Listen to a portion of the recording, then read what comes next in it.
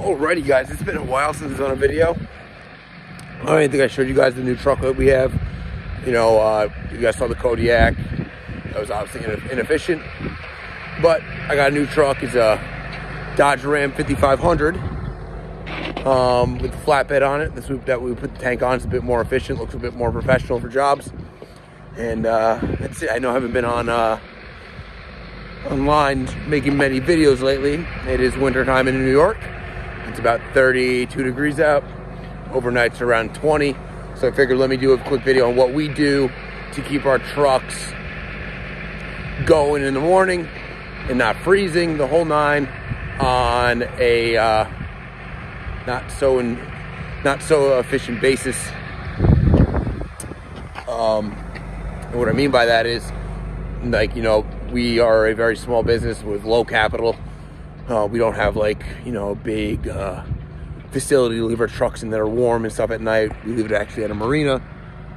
So you do get a lot of wind and stuff from the water. I mean, yeah, wind and stuff from the river.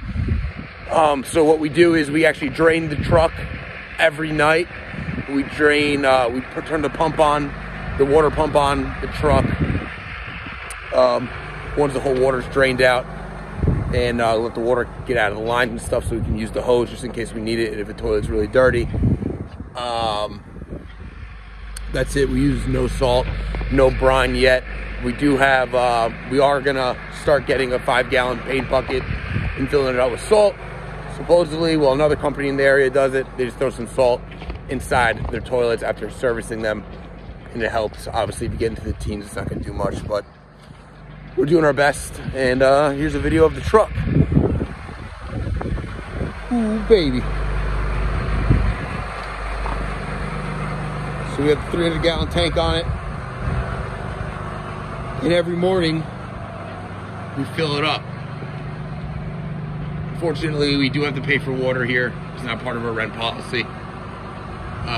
Yeah, the water goes in there. It's that clear pipe. I don't know if you can see the video, but it's getting filled up. The waste, the whole nine. So, at the end of the day, I'll flick the switch. Once it drains out of here, I'll flick the switch, and it turns on the water pump that we use for the hose.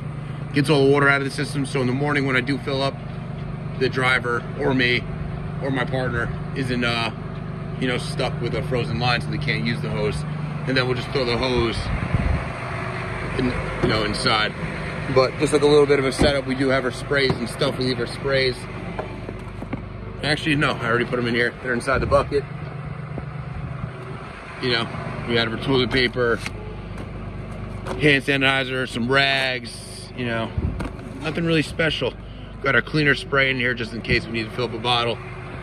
But that's really about it, guys. There's not much that's changed.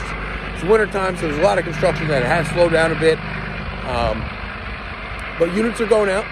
You know, the 2024 now. So a lot of units are, you know, a lot of jobs are starting to start up and stuff. You know, like I said, our main focus is construction, so we are focused on a lot of construction sites. You know, stuff like that, gas stations and stuff. Running on job sites still. Here's a different angle of the truck with the sticker on it. We are going to get it wrapped up in spring. Pretty cool. Looks way more professional than the Kodiak. Even though the Kodiak was badass. You guys remember that truck? I think. I don't know. So much going on in my brain. It's all screwed up. Trying to get this business going. I can't remember if we're using the trailer that you guys saw or the Kodiak. But that's it. Nothing else, you know. I do have to say there is a lot of psychological issues that I was dealing with, so, like, just in this business alone.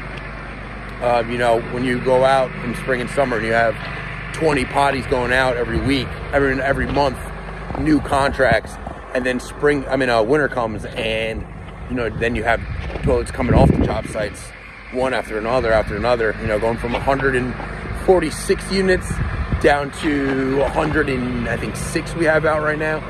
So we have around like 30 plus sitting. You fuck with your head. It can make you think that you're not doing good in business, you know, that you're messing up. Meanwhile, you're giving 100% in service. You know, you're doing the best you can. You know, customer service, servicing the toilets, you know, driver efficiency, trying to you know, not cut costs, but save as much money as well as putting money into, you know, the business to keep it going. But that's a bit it. Clearly I haven't had coffee yet, that's why I'm stuttering on my words. So I'm gonna go have a nice warm cup of joe. And that's it, guys. Hope you guys have a great 2024. Let's get rocking. I know there are a couple people who did start a business, in porta potty business, that I've been in contact with, which is awesome. So glad to hear people are getting into this niche, and I hope you guys keep running it up.